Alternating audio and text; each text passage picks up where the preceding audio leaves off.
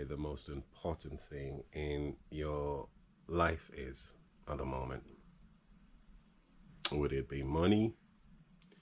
Would it be business? Or perhaps fame?